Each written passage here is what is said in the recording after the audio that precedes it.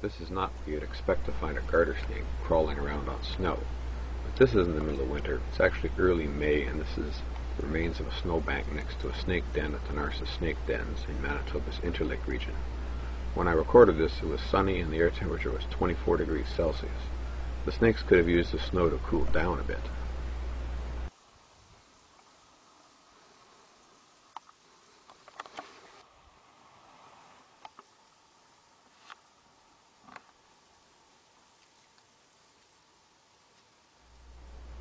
This fellow was poking around looking for something in the snow. I saw one snake actually burrow into the snow at one point and come out about 20 centimeters away.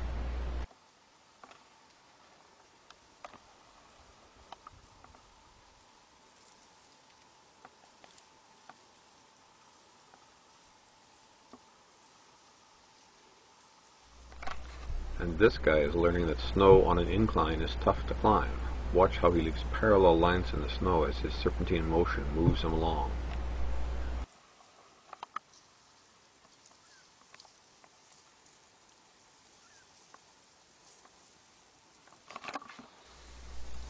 The real significance of snow to these emerging red-sided garter snakes is what they're doing to it here. They're drinking from it. When the snakes emerge from hibernation, they're thirsty, and meltwater from any remaining snow can be an important resource. Remember, the males remain around the den sites for several weeks after they emerge, trying to mate with females as they emerge. The females emerge, mate, and skedaddle off into the woods, but males have to tough it out and stay in place for a long time.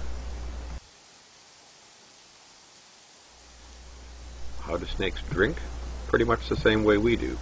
They purse their lips, if you want to call the edges of the jaws lips, then create suction by flexing their mouth and jaws, just like a person does.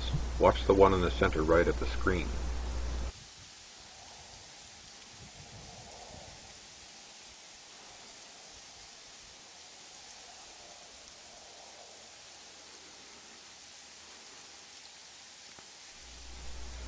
That's one of the cool things about the Narcissa snake dens. There's so many snakes, and they are so busy doing what snakes do, that they are often oblivious to the people staring at them, and you can witness aspects of their biology that you'd never otherwise get to see.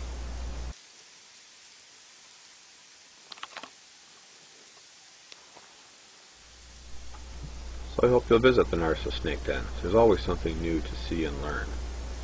You can get an update on what's happening at the dens at the naturenorth.com snake den log page.